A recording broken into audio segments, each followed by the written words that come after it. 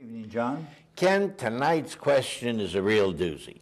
If a person does not accept Jesus, is he automatically doomed to hell? John, that's an awesome question, and obviously the whole foundation of evangelical Christianity rests on the answer to that question. We're going to investigate specifically the scripture recorded of Jesus recorded in John 14:6 that addresses that issue, and then we'll develop what Jesus was talking about tonight to address that issue. Maybe we could start, John, by you reading that scripture. I think most people would know it, but we'll read it for completion. Okay, John 14:6. Jesus says, I am the way, the truth, and the life. No one comes to the Father but through me. Okay, so evangelicals use that last phrase, no one comes to the Father except by me, to establish their position that accepting Jesus is essential to going to heaven or avoiding going to hell. That is, whatever exists beyond this present life being accepted in that by God is essential. To do so, you must accept Jesus because he's the way. No one can come to the Father otherwise. Now, what we want to challenge tonight is indeed that's what Jesus was talking about. Was that his mindset, his intention to communicate when he made that statement? And so that's what we're going to attempt to investigate. Okay, and our desire tonight is to challenge you to look at these scriptures and investigate them for yourselves. I want to then read another scripture that goes along with that. It's John 3:36. He who believes in the Son has eternal life, but he who does not obey the Son shall not see life, but the wrath of God abides in him. We just want to look at that word obey there for a second, Ken. In Greek, it's apathes, and it literally means to reject, to willfully reject a revelation. Now, so that's not someone who just doesn't know or hasn't had that revelation. It's someone who rejects that revelation. Okay, so there's some latitude in interpretation of that scripture. Well, let's go on to Acts chapter 4. There's another statement there paralleling the scripture in John 14:6 and 3:36 that John just read. That appears to point in the same direction. So if you would read that one. And there is salvation in no one else, for there is no other name under heaven that has been given among men by which we must be saved. Now, there again, if we look at that word saved or salvation, it's soterian. It means deliverance from molestation of the enemy. Okay, so again, we can look at the specific word structure in these scriptures and perhaps raise a question as to exactly what might be meant. But if we take these scriptures and let them stand alone, without comparing them to other parts of biblical revelation, they would basically appear to point to the typical Christian interpretation of them, that one must accept Jesus in order to go to heaven and avoid going to hell. They would appear to say that. Now, that obviously provides the foundation that we see in Christian doctrine. In Christian doctrines, the so-called church fathers in Cyprian around 250 A.D. said things like, there is no salvation outside of the church. So therefore, if you're not in the church, you're going to hell. Augustine, about a couple of hundred years later, picks up on this, and he talks about the absolute depravity of man. Based on the Genesis account, you're born separate from God, therefore you're born going to hell. And so, Ken, this has been cemented in church doctrine since the 3rd century, and cemented certainly by the 5th century. It absolutely is, and that's why it's so prevalent today. And so what we're doing is, again, we're focusing on no one comes to the Father but by me, what Jesus meant by that. So we want to, as I indicated earlier, there are other scriptures that would appear to contradict that concept or that interpretation, so we want to investigate that. Now, the question I have for you, John, is there any incident in the ministry of Jesus where he directly responds to this question about going to heaven? Okay, absolutely. There is a direct a question and a direct answer, so we'll look at that. Okay. All right.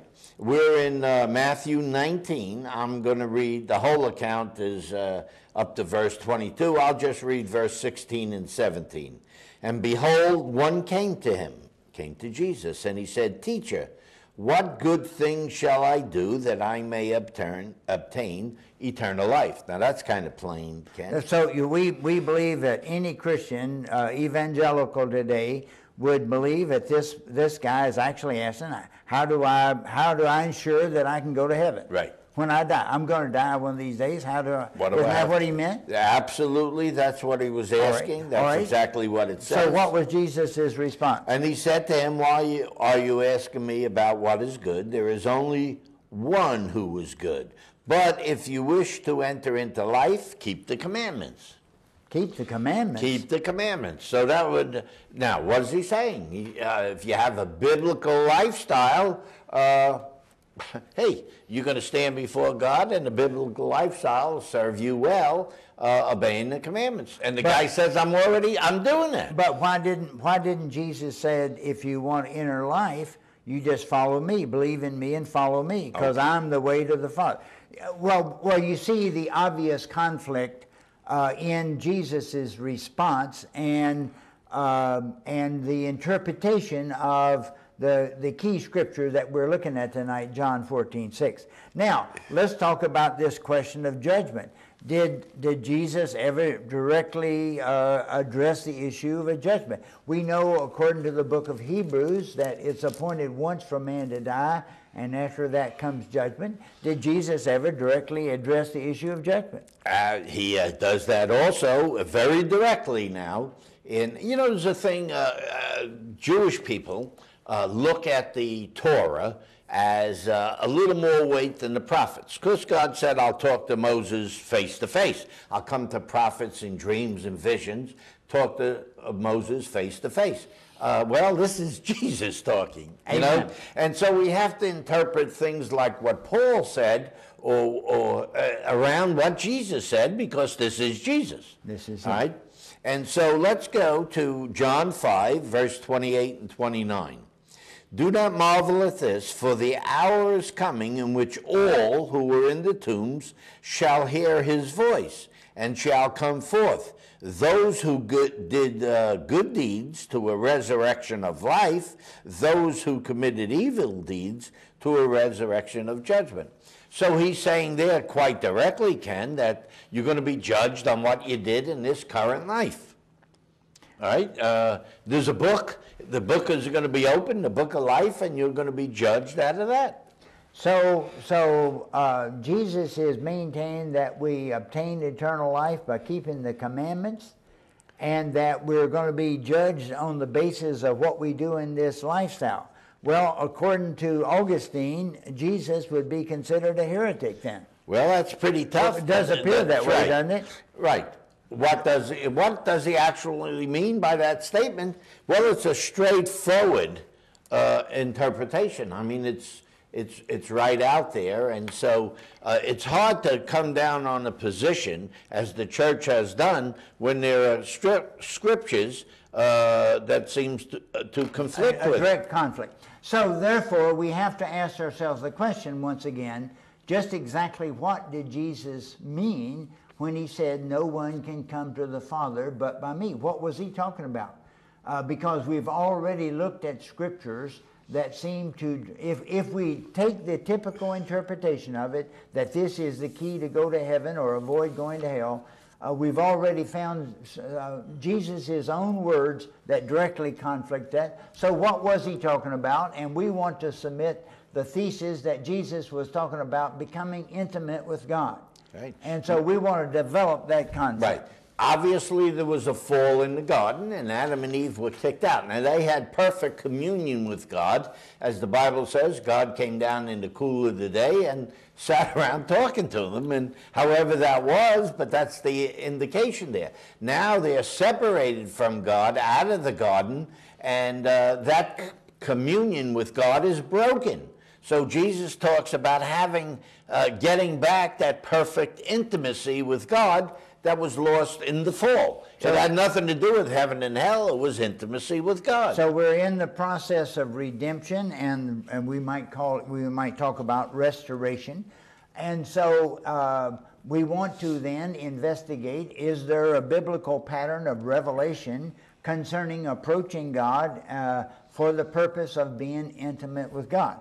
And we would like to suggest that there are a number of such revelations that are right before us, and we're going to consider in particular, or first at least, the tabernacle of Moses in the wilderness and the meaning and the symbolism, I should say, of that tabernacle. Okay, so we're going to take a look at the tabernacle now on the screen, and I'll be explaining this. Now, this is the tabernacle in the wilderness, and we've broken down the inner court here. Now, so let's say in the Holy of Holies, we have the throne of God. And between the two cherubim, if you remember the last verse in chapter 3 of Genesis, the cherubim guarded the way to God. Here we can see that in the tabernacle, the cherubim pointed to God on top of the Ark of the Covenant in the Holy of Holies. Okay, well, let's talk about the different chambers that are literally making up that thing and see what each chamber may represent. Okay, so the Holy of Holies represents the actual throne of God, where God dwelt between the two cherubim, and then we look to the holy place as we're backing out of the holy place here, and through the veil. Now we see the holy place that represents the ministry of Messiah in this present age, which is building a bridge to mankind. Obviously, if we get to the courtyard, we see the laver that has the washing and the altar for the blood covering. But in the holy place itself, we see the menorah, the light, and Jesus is the light of the world. And then we see the bread of presence. He is the manna from heaven, and the altar of incense, which represents the prayers of the saints coming before God. So we see everything has a meaning there, Ken. So you think that, you mentioned that you felt that the holy place next to the Holy of Holies actually represents the ministry of Messiah. So we see Jesus functioning in all of those right. capacities. He ever lives to make intercession for us. Right. And that's the altar of incense, and that's right. Everything in there. So we believe then that God is like building from his throne, which would be represented by the most holy place. He's building a bridge to unredeemed man and saying to man, now here is the means to approach or come to me. Now, let's look at our own experience relative to this picture, and I think we can, in Messiah Jesus, we can see our approach to God and begin to understand perhaps what Jesus said about no other way, no one comes to the Father but by me. This is the means of approach. Because when we look at that same diagram, we come to the altar in the courtyard, and that was a place of the sprinkling of a blood covering, and so we'll sprinkle the blood of Jesus, so to speak, in our lives, cleanse, and in our approach, we come to the laver, and Jesus said the laver represents the washing by the Word, and our renewing of our minds by God's Scripture. That's just what we're doing now as we're studying the Scriptures. We're having the mind of Messiah. And so we enter in then to the holy place, That is, we begin to function in the Holy Spirit under the authority in Messiah Jesus, and we are become participants with Jesus in as the light and as the bread and as in intercessions, the function of Messiah. And then finally, as we continue following Jesus, we sing that song, I have decided to follow Jesus. Well, this is what he meant by I am the way. We follow him literally in Messiah Jesus. By faith, at least, we are located or positioned or seated in the most holy place in the presence of God. So we find in the pattern of the tabernacle a straightforward meaning of approaching God. No one can come to the Father but by me. Now, how about the Jewish liturgy in that era before Jesus? Okay, so how were they restricted in that regard? Right. So the priests could enter into the holy place twice a day for the oil, the menorah, and the table of showbread. They changed once a week at the altar of incense. But the high priest on Yom Kippur, Leviticus 16, could only enter into the Holy of Holies once a year for his own sin, and then for everyone else's, and even the sin tendency. So there wasn't that much intimacy. The high priest had some intimacy, but once a year. Oh, okay. So now, if we can understand this in Jesus's mindset, now everybody in the book of John, with the exception of Pilate, is Jewish. Jesus is talking to Jewish people. They know very well the liturgy of the temple or the tabernacle. They know very well that only the priest comes before the very throne of God for a few minutes. I don't know how long he actually stayed in there. What is that, one day? One day a year for a few minutes in one day of the year, and one person out of all Israel. Now Jesus is saying, hey, I am the way.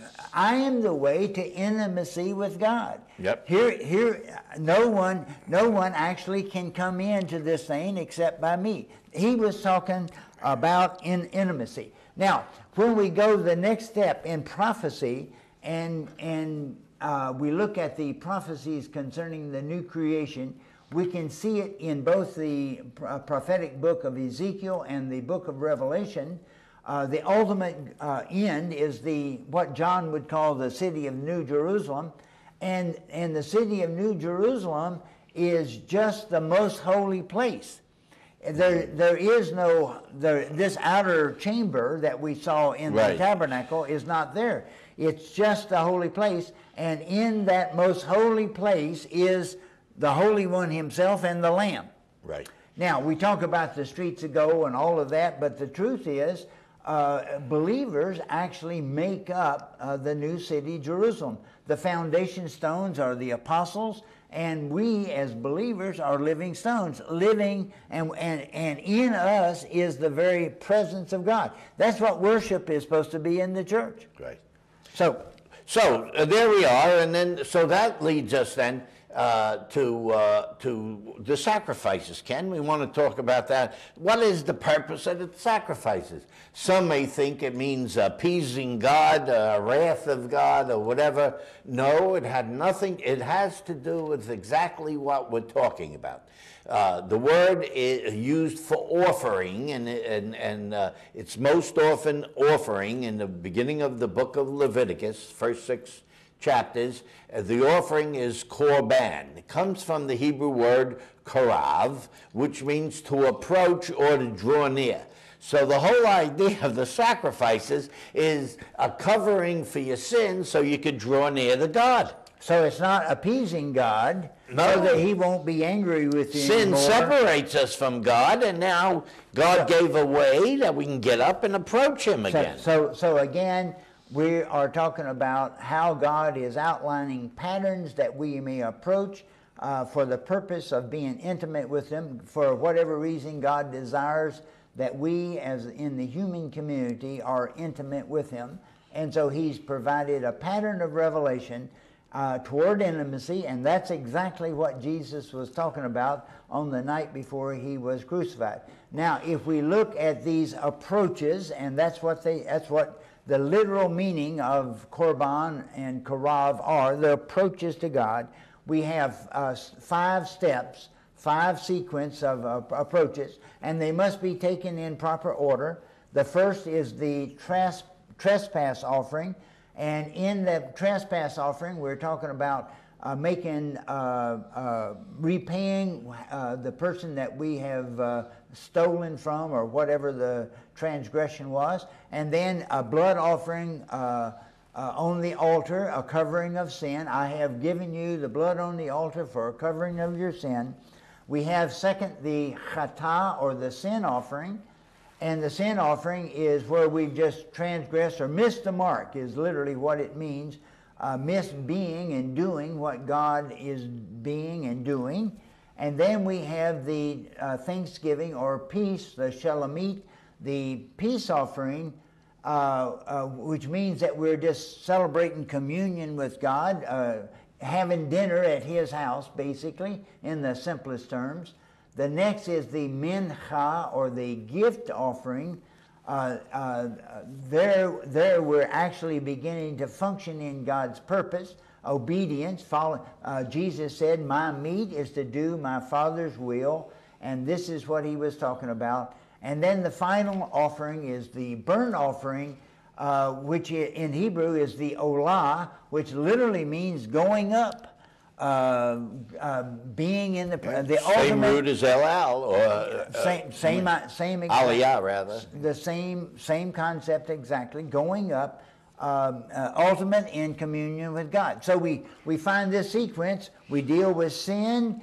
We come to grips with having communion or peace with God. We consecrate our lives to God more and more and more, and ultimately go up to be with God. It's a perfect picture of approaching God. So even the sacrifices point to approaching God. The outline of the tabernacle points to approaching God, and the sacrifices speak of it approaching God. So we could see that the whole idea here is intimacy with God. What we lost in the garden, Adam, the first man, the second, as Paul would write in Romans 5. That's right. Has brought that back. And now, Jesus is the lamb slain before the foundation of the earth. So that's the only reason those sacrifices would work in the first place, because Jesus paid the price. But they do work. The point is that the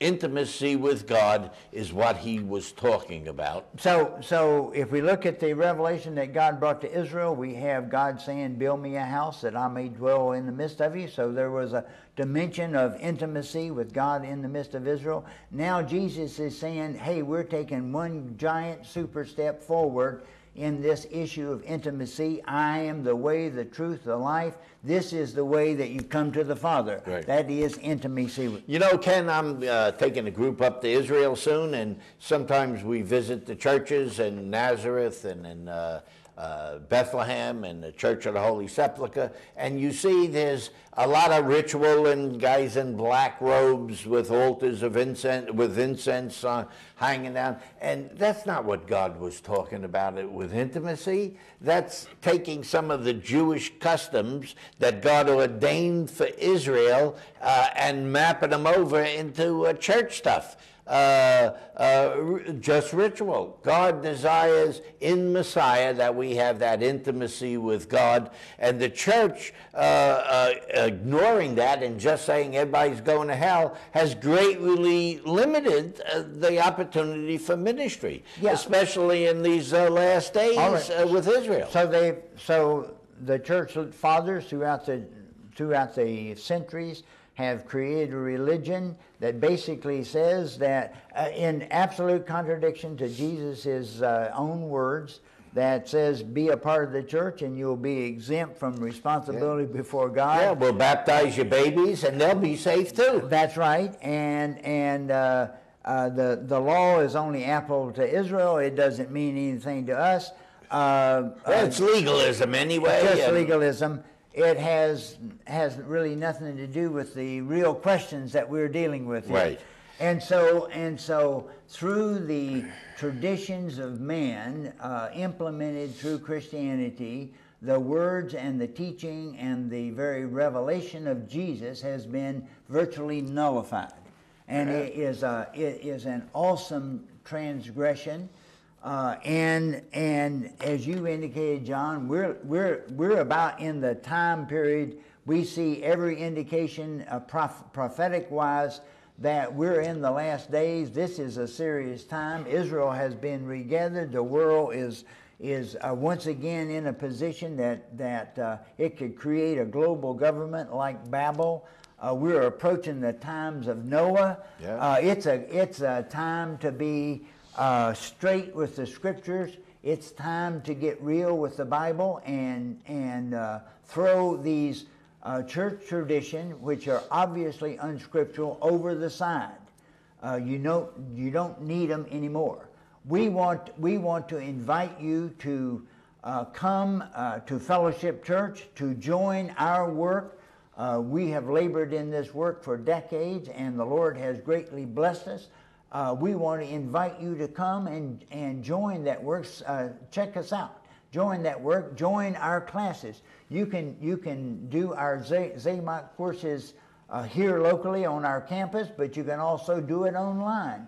If you're seeing this program online in somewhere distant from Orlando, you can do that. Join these classes and study. They're very, very important. Our first year class is now studying in Genesis, meets on Monday night. And then finally, John's getting ready, and this is the ultimate field trip for the church and for the Institute, going up to the land. John's taking a group in less than a month now, I guess. Yeah, we're leaving at the end of October, but you could meet us in Tel Aviv our first night and go from there. So write in, call us, and we welcome. We still have room on the bus. So that's our program for this evening. Shalom.